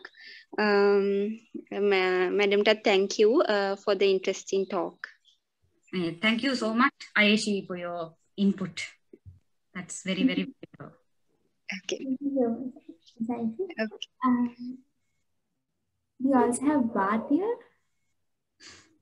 The question, I think. Bhatia? Hi, ma'am. Hi, everyone. Hi, Bhatia. Yes, first of all, ma'am, thank you very much for the nice presentation. It just took me back to my undergraduate days. Like, that's great. Yes. Discussions we had in the classroom about all these things and the fights, obviously. Like, yes. Different ideas. Yes. Definitely, I miss those fights. I don't know whether very, yeah. So that was entertaining for me in one sense. Exactly. So that's kind of entertainment for us in that sense. But yes, and thank you, Amanthee and Rochana, for organizing all these things and all the activities playing this society. And I would like to say this, ma'am, like the topic circus and bread, bread and circus, Pansa circus. And like I would like to highlight on the fact that like how these were used to make people forget about the real issues, the pending issues in the government or the society, basically. And like you mentioned about these 100 days of holidays, and people were giving unlimited supply of bread and entertainment, and how they like forgot everything else, the tempting matters in the society and all the things, but they just flocked together for this entertainment and like to quench their hunger. And there's that. And like, and obviously, as Swapni mentioned, how this society mirrors the modern Sri Lankan society. That is one other thing, right? He spoke about it, and yes, how the spectacle and the money and the power and all those things. And I especially like the quote you mentioned, ma'am, like, let them hate me as long as they fear me. I mean, come on, that's something that we can like apply to this day as well. And we can see how this thing, through history, we can get a reading how this the modern society would, where this modern society would lead, man. Don't you think so? Like, it mirrors it, and we know what happened, how it happened, and history tells us that's the lesson, and we can actually learn and get a brief idea what would happen. And I guess that's something we should make people aware of, make people like some more, what people should see, especially. I don't know, like that's what I felt. I mean, like it's very like should be related to the time that we are living in, and all the things, not just Sri Lanka, but like when we consider the whole situation in the world. But yes, thank you very much for all these things, and it was very insightful. And yes, I hope we could like have a really good discussion about it. Like yeah, thank you very much. Thank you so much, Bhatia, for your comments and your insights into the presentation. And I'm glad that you, I mean, at least some people, maybe the people who actually really look into the situation and then understand what is going on, like without just saying yes to everything, like mindless spectator. So that is not something that we have to do. So I think, so we need to, I mean, even in the past, we remember Spartacus, but not the one who put an end to the revolt itself. Thank you so much again, Bhatia. Thank you, Bhatia. And I was thinking of the same thing, ma'am.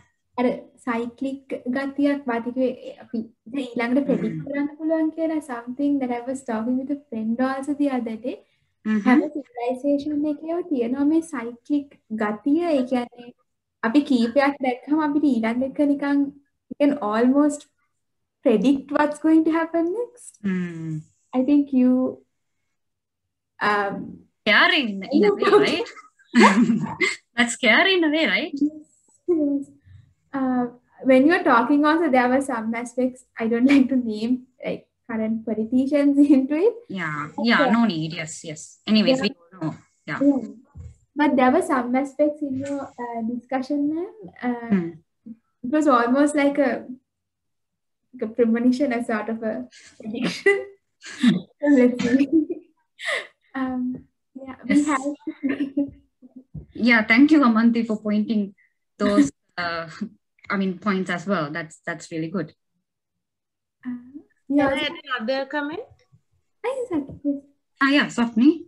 I think this relates to what both Bhati and Amanthee said.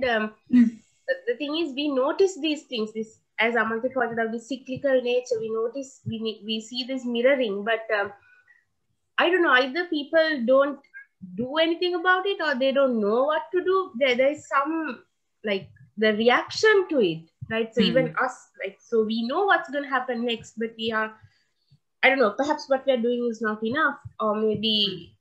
I don't know, like, I don't know how to put into words the fact that, like nothing is happening from our part as citizens, as commoners in the country. Exactly. Maybe that's how even the Romans felt in those. Exactly. And even nowadays, there are several ways that we are maybe in a way silent. Like, for instance, we don't have our universities open. So if we're open, we can see some input from the students' bodies themselves. So that is like one start, and that would be one reason why they are closed. The current situation is kind of the pandemic. I mean, it's kind of facilitating this. Exactly. Yeah. That's true. That's true. Thank you, Swapni, for the input. Now we have some So Asunta says the connection with Hunger Games is so cool. I didn't see that before. And then Anne Silva says the slide on memes made me realize how much we are entertained by cruelty and we don't realize it. I think Rosina, you wanted to add something to it? මට add කරන්න ඕනේ උනේ දැන් අපි හැමතිස්සෙම ගොඩක් මිනිස්සු අර සාමාන්‍ය කියන්නේ ඉස්සර කාලේ මිනිස්සු මෙහෙමයි අපි දැන් ඊට වඩා හොඳයි එහෙම කියලා දැන් මේක ගැනත් ග්ලැඩියේටර් මේවා එන්ජොයි කරපු මිනිස්සු ගැනත් කියන්නේ ඉස්සර කාලේ හිටිය මිනිස්සු හරිම ප්‍රාථමිකයි මේ වගේව බලනවා නම් ඒ කියන්නේ හරිම නිකන් සැවේජ් නිකන් හරිම ලෙක්චර් තිරිසන් වගේ වෙන්න ඕනේ කියලා but then I mean human behavior itself literally never changes, right? Yes, exactly. But if at all, I mean, all this violence and brutality, if at all, they have just become more sophisticated in a way because I mean, they're just being filmed right now. And I was actually I was telling Amanthee that මට ඇත්තටම Game of Thrones අර පළවෙනි episode එකෙන් පස්සේ බලන්න බැරි වුණා. I'm not a, මට visually අමාරුයි ටික බලන්න. So I was kind of telling Amanthee I'm probably not a violent person කියලා තමයි මට හිතුනේ. But then I just remembered, so I read all the 5 books. And really? Yeah, I read the books, but I couldn't watch it. And in the books, I was actually waiting for the next death to happen. I really enjoyed the way blood was written about, එක පාටවල් දාලා මෙන්න මෙහෙම තියනවා කියලා. And now to think about it, මං ගැනම බයයි. The fact that I was actually waiting for the next death scene just to read about how graphic it was. So yeah. I think that's kind of normal. ඒක තමයි මේ මම හිතන්නේ අපි දැන් මේ කතා කරන එකනොත් හරිම normalize වෙලා තියෙනවා කියලා පෙනෙන්නේ. දැන් රෝචනා කිව්ව කලින් කතාව දැන් ඔයා කිව්ව ඒක හරි ලස්සන කතාවක් අයේෂි කිව්ව දවසක් මම හිතන්නේ අයේෂි මෙතන තාම ඉන්නා නේද? එයාට ඕනනම් ඒක කතාවක් කියන්න පුළුවන්. මොකද ඔයා කිව්වා දැන් රෝමන් වැසියෝ දැන් ග්ලැඩියේටර් ෂෝස් බැලුවා. එයාලා සමහරක් විට හරිම බාබරිකයි මෙයාලා කොහොමද ඒක බලන්නේ කියන එක. එහෙනම් අපි කොහොමද එයාලගෙන් වෙනස් වෙන්නේ? වෙනස්ද නැත්නම් හැමමද කියන එක. දැන් මේ so called idea of like civilized people ඒකම ඇයි අපි civilized කරන්නෙම අපි එහෙම ටේම් කරන්නම තැනටම එන්නේ ඇයි කියන එක අපි හිතන්න. මොකද අපි මිනිස්සු වශයෙන් සමහරක් විට වෙන්න පුළුවන් මේ කිලින් නැත්නම් මේ මරණ සම්බන්ධයෙන් උනත් අපිට ඒක වෙනස් කරන්නත් අපිව සිවිලයිස් කරවන්න හැදුවා කියන එකත් කියන්න පුළුවන්. මම හිතන්නේ අයේෂි මෙතන ඉන්නවා නම් වාට ඒ කතාව පොඩ්ඩක් ඕනනම් එලබරේට් කරන්නත් පුළුවන්. වායදා මං හිතන්නේ මැඩම් අපි ස්වභාවයෙන්ම වයලන්ට් මොකද we are like we are animals actually, though we are civilized. So we have that violence in us. අපි සිවිලයිස් වෙනවා කියන්නේම unnatural දෙයක්. what අපේ තියෙන violence වලට කැමැත්ත තමයි අපේ natural දේ කියලා මම හිතන්නේ. එහෙමත් හිතන්න පුළුවන් කෙනෙක්ට කියලා හිතනවා. එක අතකින් මම හිතන්නේ ඒ පැත්තත් අපිට ගන්න පුළුවන් කියන එක මේ හිතන්න පුළුවන්. Thank you Ayushi. ඒකට උදව් කරාට. Thank you. And thank you Rosana and for Muditha. තවත් එක කමෙන්ට් එකක් තියෙනවා මම ඒකත් කියලා අසුන්තට chance එක දෙන්නම් අසුන්තට කතා කරන්න ඕනේ. තව ඒ කමෙන්ට් එකේ තියෙනවා the character Plutarch heavensly in mocking J quotes Panem and Circenses to Katniss and tells her that this is exactly what the capital does to the districts with Hunger Games. Easy. I think maybe is she quoting from the books? I'm not sure. Could be, right? No, that is very. Now, see, even in that movie or maybe the books, you have all these characters like even Plutarch, and you have Seneca. Like I was talking about Seneca earlier. What happens to Seneca? Even in the movie. That he's the one who actually organizes these games and he's like the controller, the one who is in control, and the games go not according to the one who, like, I think generals know maybe, and then at the end of the film he is made to commit suicide. So that is also another connection that we can make with Hunger Games. And yes, and thank you for saying that. Yes, it is from the third book itself. Yeah, I haven't actually read the books, so thank you very much for pointing this out. I will definitely check on this. Thank you so much. Yes, thank you, Anne. And Asunta? Yes, thank you. First of all, Muditha ma'am, that was an awesome presentation and the discussion as well. And also thank you plenty for organizing this, Amanthee and Rochana. I wanted to add something to what Rochana said about how we don't realize how much we are entertained by violence. And I'm not sure how related this is, but last night I was watching a video about justice. And in that video, they had drawn a parallel to there's this vigilante character in, I think, Marvel or DC Comics called the Punisher, and how he originally was a bad guy, but he turns, he gets revenge on his enemy. And then after that, he has this thirst for blood, and then he continues to murder other bad guys. So he sort of becomes a good guy, but what the comics actually try to portray is how this violence never ends.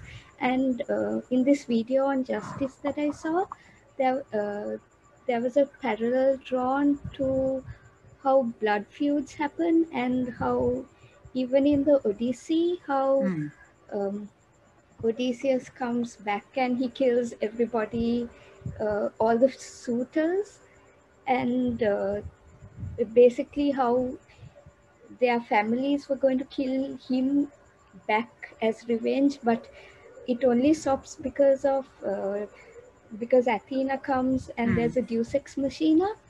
So anyway, wait, I'm going off topic. Anyway, there was another parallel drawn to the police brutality, which is also kind of a current situation. And more than the police brutality, it was about how the people reacted towards it. And there were so many people who actually wanted to see it. There was there's the right and left or something like that, and people wanted to see the brutality, and then there are people who think, no, we are not like that. But then this video goes on to say that how even the people who think, no, we don't like to see all these extreme measures like burning people and kicking them to death and that kind of thing, even these people who say they are not violent, they kind of like smaller version but of that kind of violence videos compiled on YouTube called instant karma and things like that. And this feeling, this video is by ContraPoints, and ContraPoints says that this feeling is Schadenfreude or some, I don't know how to pronounce it properly. It's a German word which means gaining happiness from the pain of others. So that's like the dark desire that makes us enjoy the pain of others and like violence so much, I think. I don't know. Yeah. So, yes. Thank you. Yeah. Thank you so much, Asunta, for bringing that point. I know you watch a lot of videos in the net and then follow them. And with regard to that point that you mentioned, how people gain happiness from others' pain. So if I add to what you were saying, maybe if I will try to get an example from Roman history itself, one I think it was Caligula. Yeah, it should be Caligula. Yeah, I think he is. I mean, sometimes they make him. I mean, he is sort of a sadist in one sense. Why I would say this? Because these historians mention how he actually brought to his palace and gave like a big banquet to the parents of the ones that are going to die next day in the gladiatorial shows. So in that way, we can see how we enjoyed and sort of tortured and humiliated these people just to gain some happiness in one sense. So this is also done by these emperors. So I'm just going back to Rome itself, but you were talking about the police brutality and all of that. That is sort of kind of escalating. So that is the horrible nature, I mean, the horrible situation that we are facing. I mean, which should have been a safe place, but it's not so. Yeah. Thank you, Asunta, for that input. And if anybody wants to bring in anything, please do.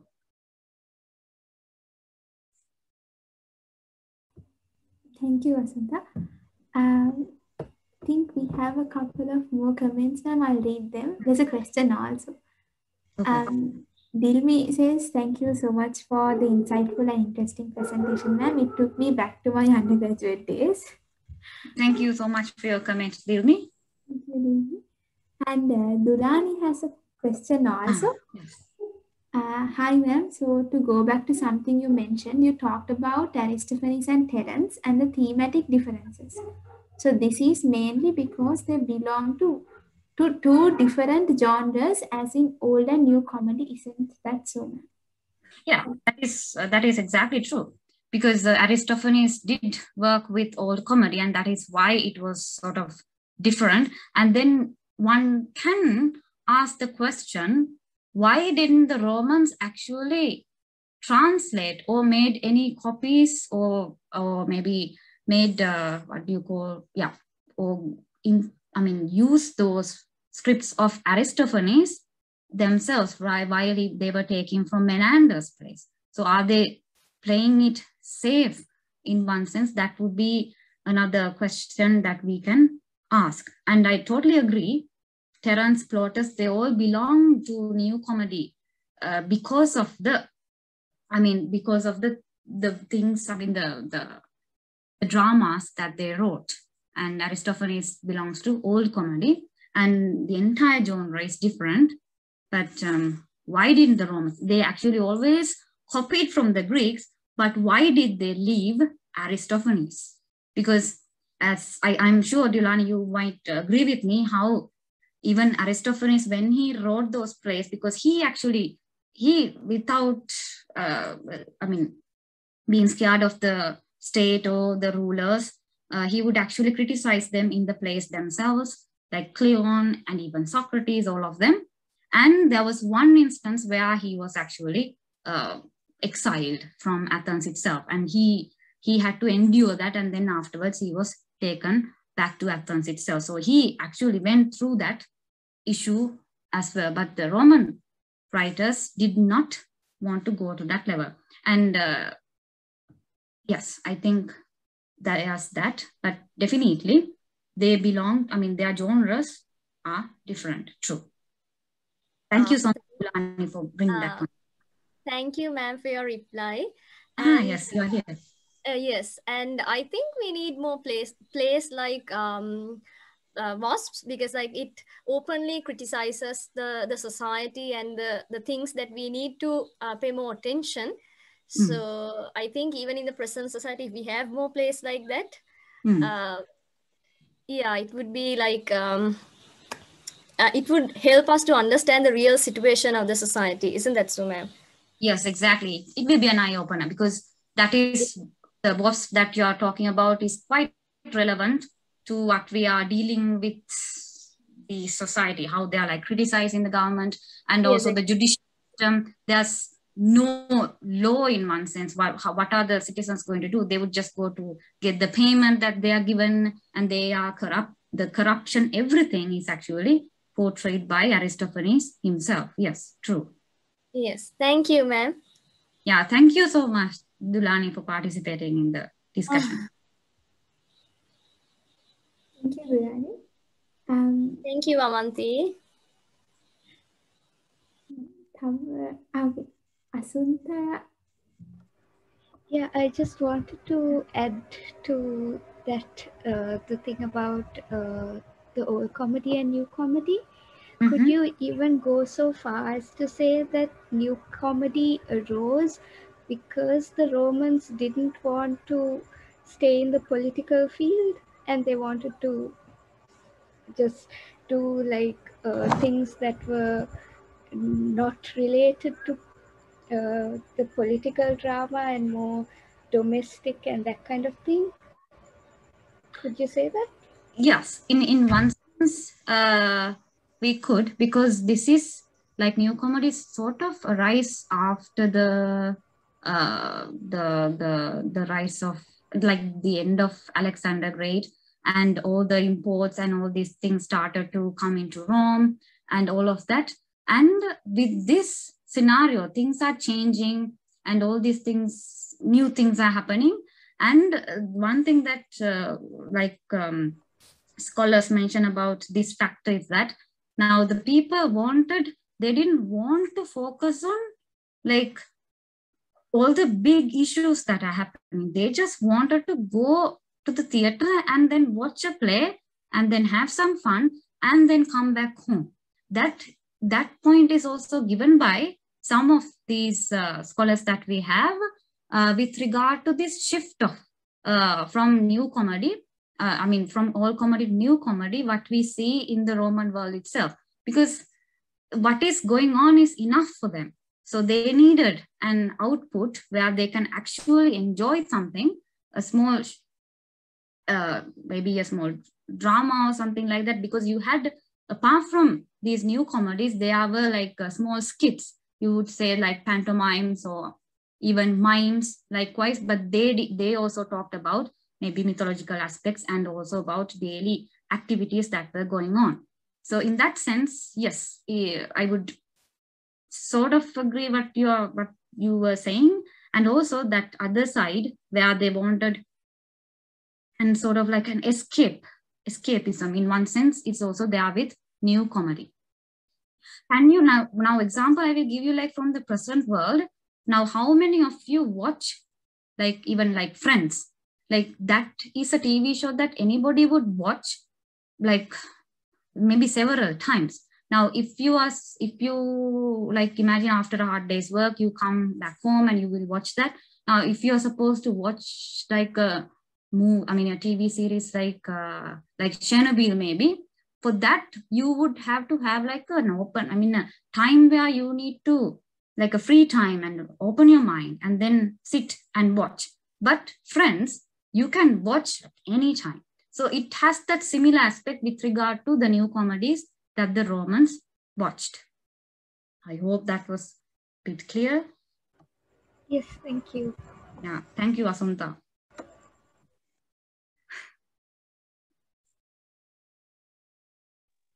Madam, this is a question directly about gladiators.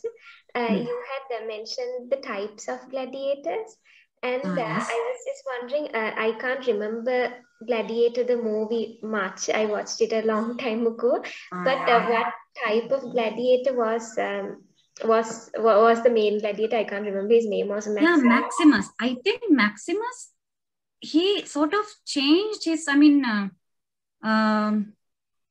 now, can you remember, like, even with regard to the helmet that he used, he doesn't even use it for a while. I mean, he just out, and yeah, that's a good point. I need to get back to it and see.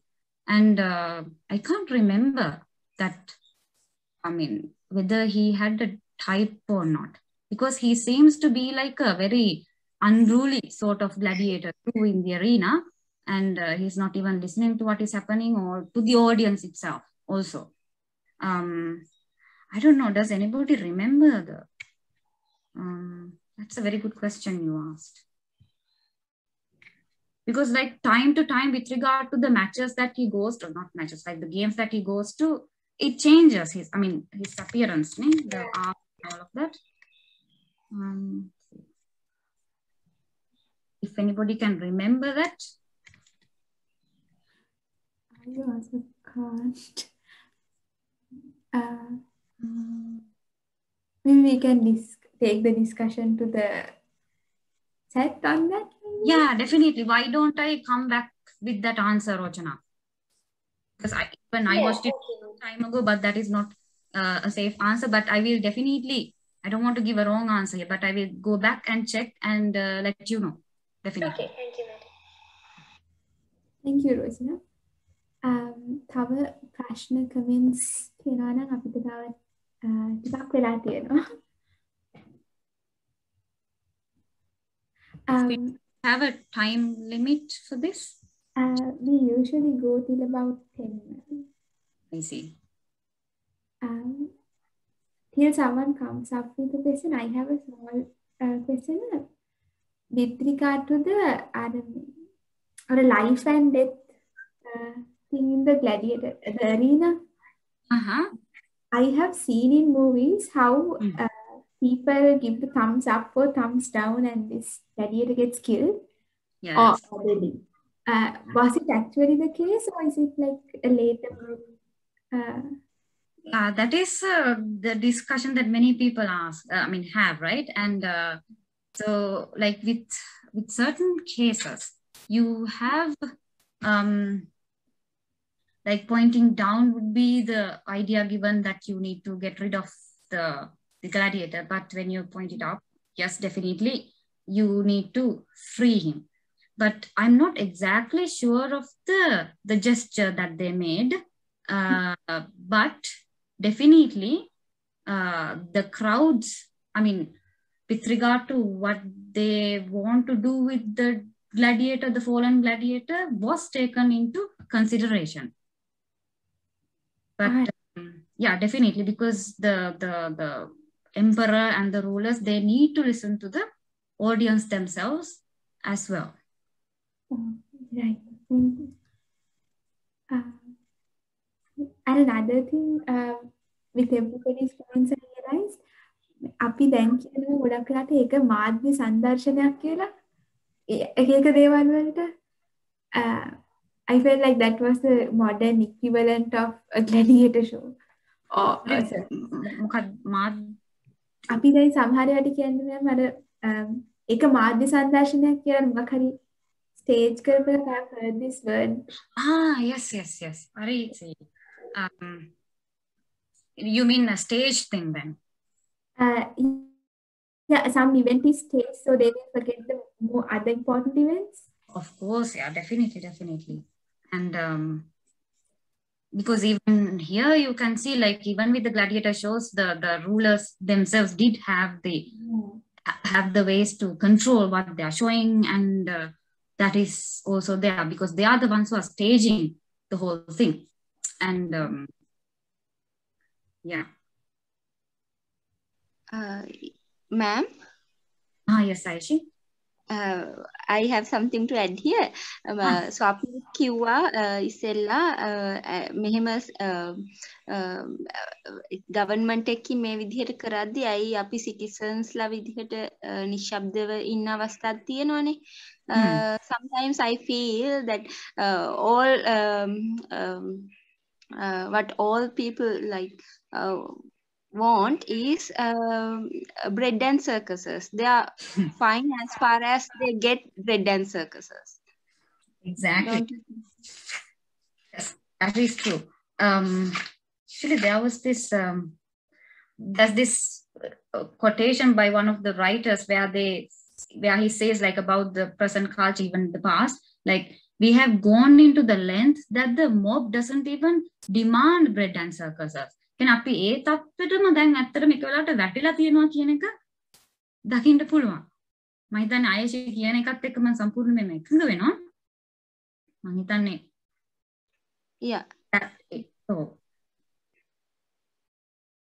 that is the tragedy itself in one sense. But I think it is so refreshing. I think Rochana and Amanthee, thank you for, like, even organizing this, because I mean we are not even meeting in the university and not even having physical classes, and then it's so hard to even manage a discussion online in online classes. That is very frustrating. But with hearing all of you and all your ideas sort of brings back that energy again. I think we need more discussions like this. That is my idea. And I'm so glad that we had this sort of discussion with all of you, and it's so great to hear all your views about it, because it shows that we are not alone. I think that is also very important for us to realize. And thank you for bringing in a discussion that is rooted in the ancient times, but is still very applicable. Yeah, you're welcome, Amanthee. So if we have couple of minutes. If there is anything that anybody would like to add as a last question or a comment, I'll give like 10 seconds maybe.